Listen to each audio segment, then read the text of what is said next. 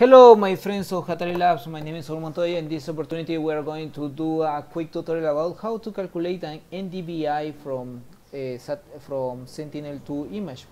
Okay, and this is a very basic tutorial and it's quite quick, quite simple if you follow the instructions. Okay, first of all we have downloaded a specific granule from ESA satellite 2.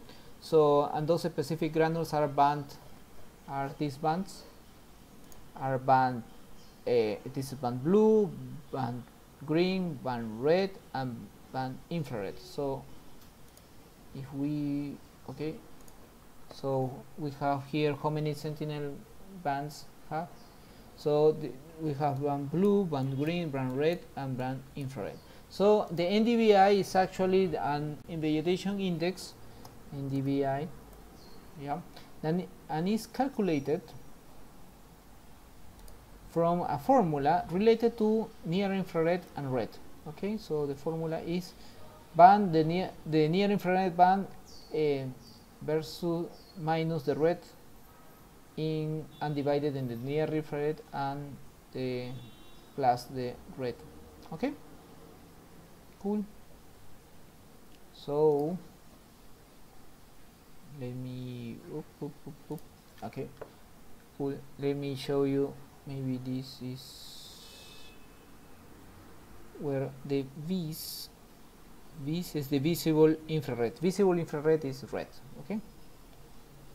Yep, because here is a V's.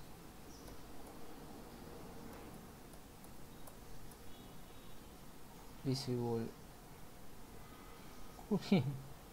Nobody. Yeah. Okay, so what do? We have a QGIS, we create a new project, discard this, and we are going to, since we want just the near infrared and the visible infrared, I mean the red, so we are going to use this, the band 8 and band 4, only those ones. Yep, cool. So here we have band infrared and the red band.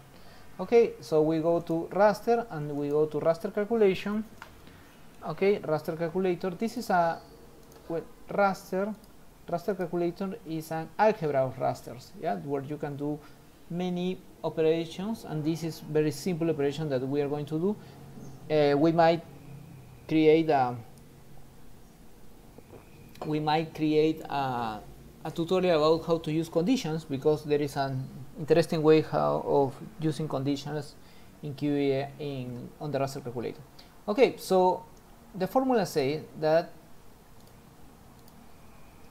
is the near infrared minus the red. Okay, so this is the near infrared. Okay. First of all, I open parentheses. I say near infrared minus the red. I close parentheses, divided by the sum of, I open parentheses again, infrared plus red. Okay, cool. That's just it. Near infrared minus red divided by near infrared plus red, and then I create a geotiff here, and the geotiff here will be, here I say that is NDVI. Okay. Okay. I strongly suggest that you download your own bands and then you do this tutorial, because I would like to give you this band, but there are 300 megas and it's not purpose to upload and download this to you. Okay, so what else do we have?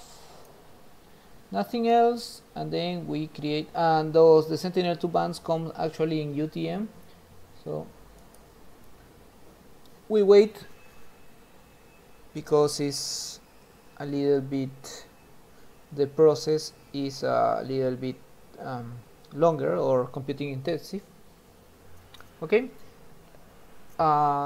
we take advantage of this situation just to present that we are Hatari Labs, and Hatari Labs is a blog dedicated in knowledge sharing on open source software. for water resources. Okay, we are a blog that we promote the use of open source software for many applications, mostly on water resources or for environmental issues or any other thing that you might consider.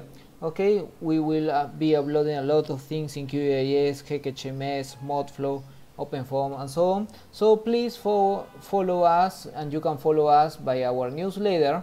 You can follow us by our social network, our Facebook profile, and our Twitter account. And you can, if you want to send us a question, just use the contact form. That is a form that we review it and we actually answer it. Okay, and you can sign up to this YouTube channel as well, because in this channel we are going to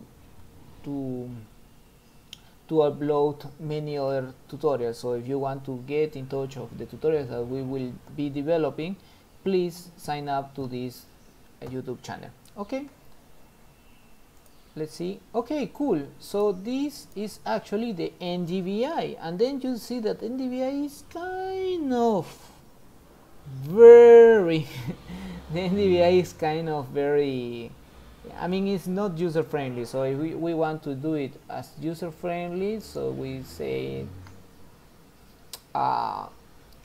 we can do this. So we say properties, and from single band grade, single band pseudo color, and here I wanted to do it for example this one.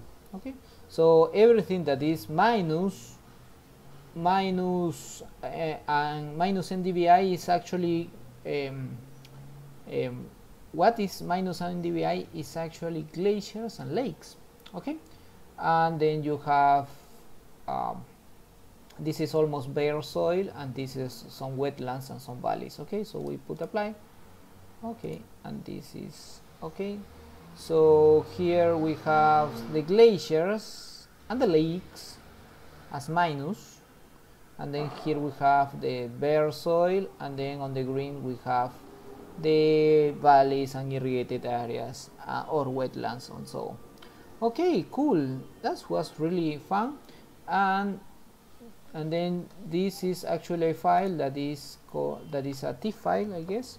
Yep, this is a TIFF file, and then you can use this NDVI to assess to assess vegetation, development, and droughts, and urban development, and so on.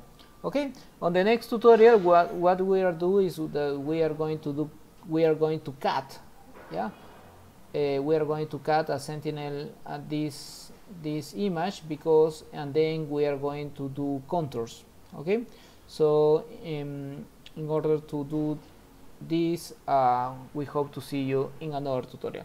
Okay, see you, and hope that you have a great day. Bye bye.